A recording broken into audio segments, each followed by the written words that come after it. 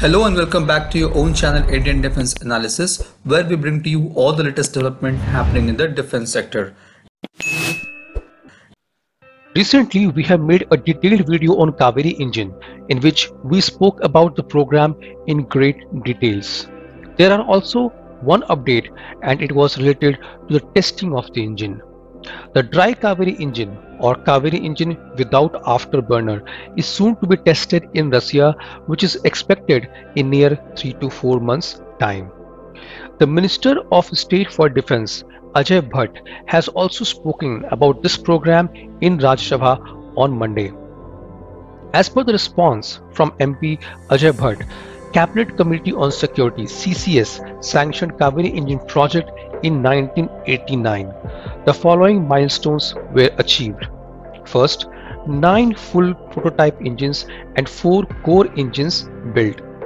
3,217 hours of engine testing conducted. It completed altitude tests and flying test bed trials. This is the first trial that an indigenously developed military gas turbine was flight tested.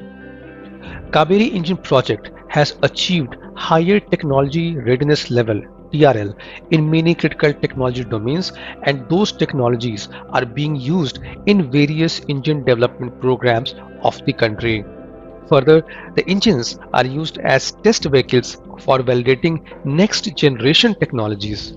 The total fund allocated for this program is Rs 2,105 crore. Total expenditure is Rs 2,035.56 crore and funds committed is 2,097.65 crore. At present, the LCA Tejas is integrated with an imported engine. However, in future, it is proposed to develop indigenous engines for powering our own aircrafts such as LCA variants and AMCA in association with an international engine house. The technological capabilities built through Kaveri Engine Project will be utilized. LCA Tejas Flight Operational Clearance (FOC) configuration demands higher thrust than the intended engine requirement. Hence, Kaveri in the present architecture cannot be integrated. In order to induct with LCA Tejas, a modified engine version is required. This was the update which was recently published. Now let's look into the update on Kaveri engine given in 2012 by the then Defense Minister aka Antony. As per him, the progress made by Kaveri Engine Development Projects are as follows. First, so far 9 prototypes of Kaveri engine and 4 prototypes of Kabani core engine have been developed. 2,200 hours of test ground and altitude conditions have been conducted. The 2 major milestones achieved are successful completion of official altitude testing and demonstration of first block of flight of Kaveri engine in flying test bed. Kaveri engine was integrated with IL-76 aircraft at GFRI Russia, and flight tests were successfully carried out up to 12 kilometers, 39,000 feet maximum altitude and maximum forward speed of 0.7 Mach. 27 flights for 57 hours duration have been completed. Now, if we compare these two updates, the only new update is the hours of testing performed on Kaveri engine. In 2012, it was reported to be 2,200 hours and now it is 3,217 hours. There is no other significant information from the recent statement by Ministry of Defense. One of the major issues with Kaveri engine was afterburner screech problem. The engine had exhibited decayed performance at high altitude, inadequate thrust, excessive weight, and a mysterious sound. GTRE has performed a lot of research on the screech problem. The screech issue occurs due to incomplete combustion of fuel, or you can say if the fuel is not completely burnt and some residue is left. It is still not clear at the moment if this problem has been solved.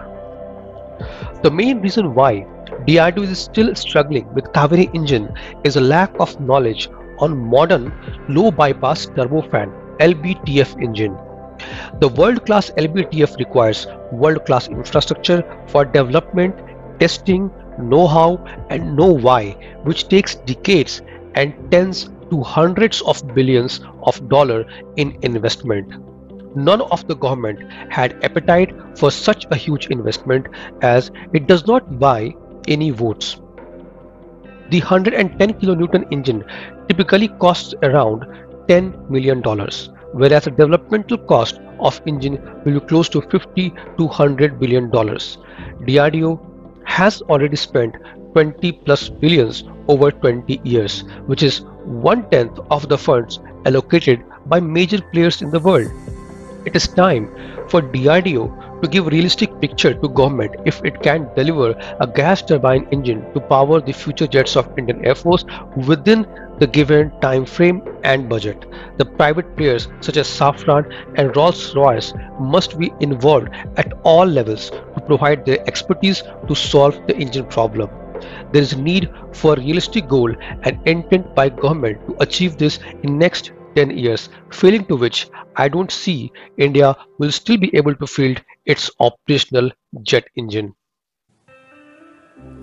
This was today's update. Please let us know what is your views about these in comments section.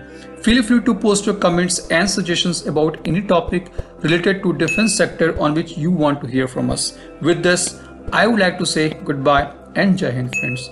Please like and subscribe our video if you have not done already. We'll be soon back with more interesting and amazing development happening in defense sector.